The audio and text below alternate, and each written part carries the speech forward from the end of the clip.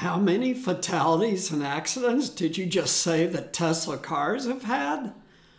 We'll answer that question in 30 seconds, but first, click the link below, get your free AI resource.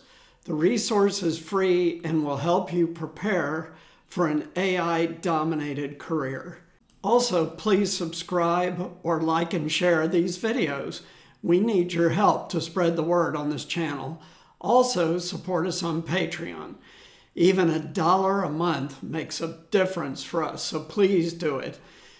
And thanks so much for tuning in to the AI Guide, where we are focusing on the human impact of AI by making AI human. So we have a great video today. There was an article 2 days ago in the Washington Post about the dangers of Tesla Autopilot and full self-driving. They said that in the last 4 years, there have been 17 fatalities and 736 crashes. The article suggests that Tesla autonomy is dangerous and should be banned. Well, before we overreact, let's break down the facts underlying this story. As my viewers know, I am a facts guy, having spent most of my career analyzing data and crunching numbers for companies. So before I even read the story, I knew I had to jump in on this one. Self-driving will be regulated by NHTSA, which we've talked about before. This is the National Highway Traffic Safety Administration. They should take a hard look at self-driving, which they're doing. Based on everything that I have ever read about NHTSA, they're interested in facts also. They want to get to the truth. Well, it turns out that Tesla started rolling out FSD, or full self-driving, to all their customers in 2022. Before 2022, its availability was quite limited to like 22,000 cars or something like that. They talked to Elon Musk about why he was broadly rolling it out, FSD, and he said what you would expect. First, he says that self-driving is safer than humans. And second, he says that the best way to train an algorithm is to massively increase the data set, which you do by rolling it out to everyone so that the system gets millions of miles a month of live driving data.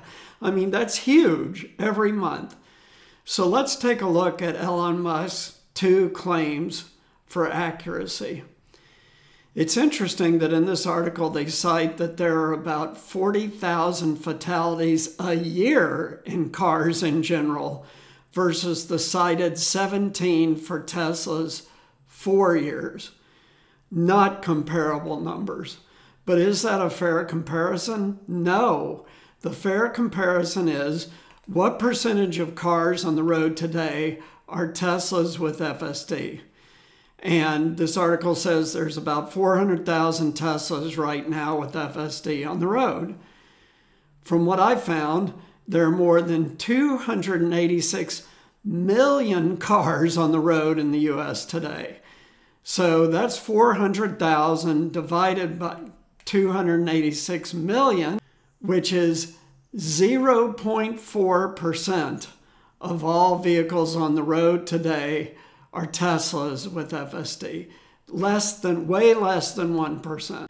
Then if we multiply the 40,000 annual fatalities by 0.4%, you get about 59 fatalities a year on a comparable basis. So the valid comparison is 17 versus 59. On that basis, there's really no comparison, right? Human drivers cause over 3 times more accidents than FSD does when you make the numbers comparable. So human drivers are 3 times worse. Score 1 for Elon. Elon's second claim is that more data will improve the algorithm. The problem with this claim is that you can only evaluate it in the future. How's that? Well, we have to see over the next 4 years if Teslas using FSD have fewer than 17 fatalities. If they do, then he's right. If the number is less than 17, he's right. But we have to wait and see. It's indisputable, though, that the more data an algorithm has to learn from, the better the algorithm works. AI is basically nothing more than a prediction mechanism. It takes a current event and compares it to tons of data on past events and determines what is happening now based on that tons of data on past events. So the more data, the more accurate the prediction. There may be a limit to the utility of more data, but no one knows what that limit is yet, so it's not even worth thinking about. With this in mind, every major car company today is doing the same thing right now, except that all of the other companies are at Tesla Autopilot stage, which is freeway only. It's on-ramp to off-ramp, rather than FSD or full self-driving. But they are all using millions of miles fed into their system right now to get better and better, just like Tesla. So with all of that said, I give temporary credit to Elon's second claim, pending seeing the actual results on FSD fatalities 4 years from now. Then what does all of this mean? Here's my opinion based on statistics. If you believe in facts, FSD is better hands down by at least 3 times and probably way more than that. Will FSD continue to have accidents? Yes, it will, because human drivers do random, unexpected, even stupid things. Will FSD ever be perfect with a multi-billion miles driven data set? Probably not even then. Does that matter? No, it doesn't. If it's safer, it's safer. Then all that is left to figure out is a fair way to compensate someone involved in an extremely rare fatal accident. So right now, I read this number a couple of years ago, but it said like the average American death is compensated something like $40,000, which is, 1 year of earnings. It's nothing. Maybe 5 million is a fair number. That's way more than the median person's lifetime earnings.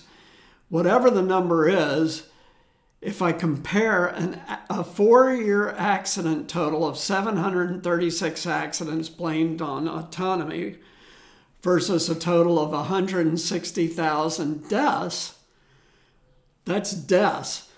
Much less 6 million accidents a year times 4, or 24 million accidents over 4 years versus 736. That's all I need to know. It's really clear that self-driving cars are not dangerous compared to the maniacs that I see on the road every week commuting to and from work, zipping across 4 lanes of traffic. Thanks so much for tuning in. Click the resource link below and please subscribe. We're getting very close to the magic 1,000 subscriber mark and we need your help. Also, like and share these videos and support us on Patreon. See you next episode. Take care. Bye.